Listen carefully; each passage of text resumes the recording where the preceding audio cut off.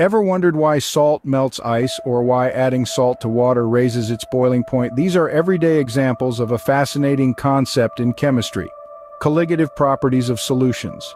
Now, what do we mean by solutions? Simply put, a solution is a homogeneous mixture of two or more substances.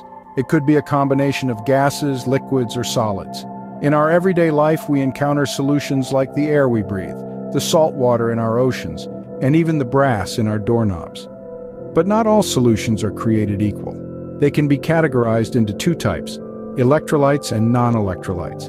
Electrolytes are substances that, when dissolved in water, break apart into ions, which are charged particles. These ions allow the solution to conduct electricity. Common examples of electrolytes include table salt or sodium chloride and baking soda or sodium bicarbonate. On the other hand, non-electrolytes are substances that don't break down into ions when dissolved in water. As a result, these solutions do not conduct electricity. Examples of non-electrolytes include sugar and ethanol. But here's where it gets interesting. The way these substances dissolve and interact on a molecular level has a big impact on the properties of the solution.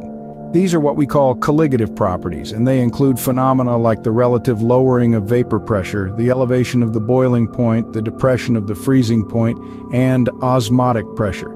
These properties can seem a bit strange at first. After all, how can adding a little bit of salt to water change its boiling point or its freezing point? But that's the beauty of chemistry.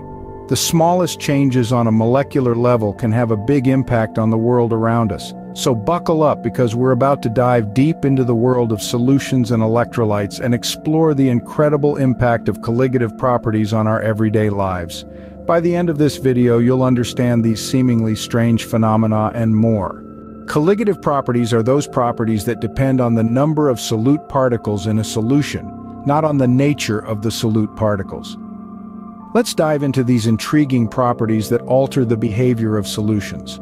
There are four main colligative properties we'll discuss today: relative lowering of vapor pressure, elevation of boiling point, depression of freezing point, and osmotic pressure. First up, relative lowering of vapor pressure. This one's a bit of a mouthful, isn't it? But don't worry, it's simpler than it sounds. When you dissolve a non-volatile solute in a liquid, the vapor pressure of the liquid decreases. Imagine you're making iced tea. The sugar you dissolve in the water doesn't evaporate with the water, so the overall vapor pressure of the solution is lower than that of the water alone. Next, we have the elevation of boiling point. Simply put, when you add solute to a solvent, the boiling point of the solvent increases. Think about adding salt to a pot of boiling water. The salt makes the water take longer to boil. That's because the boiling point is elevated. Then there's the depression of freezing point. This is the opposite of the boiling point elevation. When you add solute to a solvent, the freezing point of the solvent decreases. So if you sprinkle salt on an icy sidewalk, the ice melts. That's because the salt lowers the freezing point of the water. Last but not least, we have osmotic pressure. This is the pressure required to stop osmosis, the movement of solvent through a semi-permeable membrane from a less concentrated solution to a more concentrated one. Think of a raisin in a glass of water. Over time, the water moves into the raisin, causing it to swell. That's osmosis in action. So, colligative properties are all about the number of particles, not their type. Interesting, right? Did you know that adding a non-volatile solute to a solvent lowers its vapor pressure? But what does this really mean? Well, let's break it down. Vapor pressure is the pressure exerted by a vapor in thermodynamic equilibrium with its condensed phases at a given temperature in a closed system. It's like a signature of a liquid, unique to each substance and dependent on temperature. Now, imagine a pot of water boiling on your stove. Those bubbles you see are formed by the water vapor pressure becoming equal to the atmospheric pressure. Now, what happens when you add a non-volatile solute like salt to that water? A non-volatile solute, by definition, doesn't readily evaporate into a gas under existing conditions. So when you add it to a solvent, it decreases the number of solvent molecules on the surface that can escape into the vapor phase. This, in turn, lowers the vapor pressure of the solution. This phenomenon is called the relative lowering of vapor pressure, and it's one of the four colligative properties of solutions. It's governed by Raoult's law, named after French chemist François-Marie Raoult, which states that the vapor pressure of an ideal solution is dependent on the vapor pressure of each chemical component and the mole fraction of the component present in the solution. In simpler terms, Raoult's law tells us that the vapor pressure of a solution is proportional to the mole fraction of the solvent. So if you increase the amount of solute, thereby decreasing the mole fraction of the solvent, the vapor pressure of the solution decreases. This is why when you cook pasta, you add salt to water. The salt decreases the water's vapor pressure, which means it takes more heat to make the water boil, effectively increasing the boiling point. So, the more solute you add, the lower the vapor pressure of the solution. This is a fundamental concept in chemistry, and understanding it can help you make sense of how solutions behave in various conditions. Ever noticed how adding salt to water changes its boiling and freezing points? Let's dive into the concepts of boiling point elevation and freezing point depression to understand this phenomenon better. Boiling point elevation is the phenomenon where the boiling point of a liquid, a solvent, increases when another compound is added or when a non-volatile solute is introduced into the solution. It's a colligative property, which means it's dependent on the amount of solute particles, not their identity.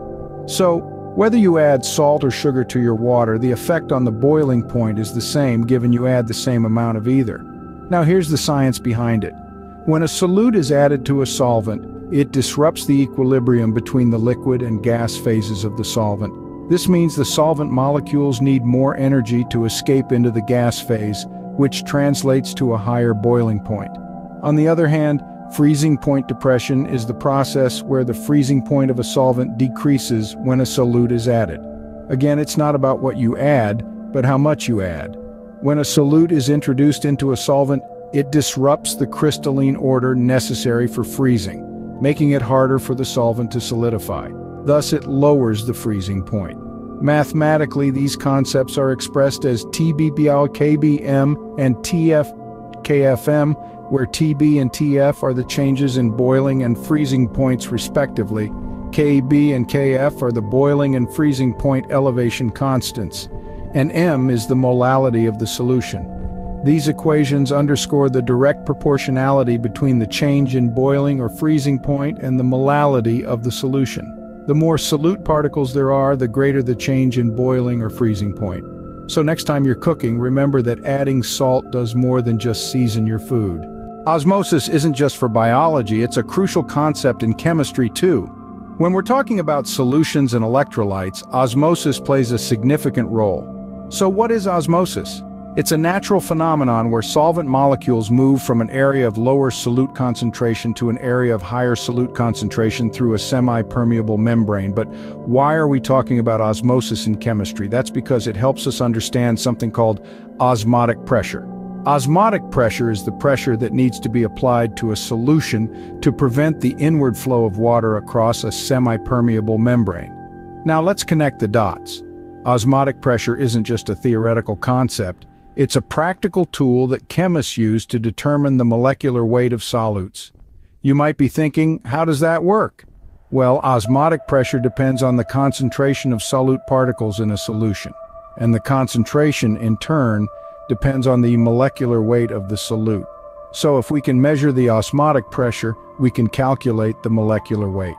This is done using the formula, Pi equals sign nRT/V, where Pi is the osmotic pressure, N is the number of moles of solute, R is the universal gas constant, T is the temperature in Kelvin, and V is the volume of the solution in liters. By rearranging this formula, we can solve for N, the number of moles, which gives us N equals sign PiV/RT. And since the number of moles equals mass divided by molecular weight, we can further solve for the molecular weight, giving us the formula, molecular weight equals sign mass asterisk RT/PiV. So through osmotic pressure measurements, we can determine the molecular weight of a solute. And this is just one of the fascinating ways that colligative properties like osmotic pressure help us explore the microscopic world of molecules and atoms. So osmotic pressure can actually help us figure out the molecular weight of a solute. Pretty cool, right? We've covered a lot of ground today, delving into the fascinating world of colligative properties. We've explored how non-electrolytes and electrolytes influence properties like vapor pressure, boiling point, freezing point, and osmotic pressure. We've also discovered how these concepts are used in determining molecular weights. It's incredible to see how these principles play out in our everyday lives, from the kitchen to the lab, isn't it? So the next time you sprinkle salt on your driveway in winter, you'll know the chemistry behind it. Subscribe for more, because you won't find me later.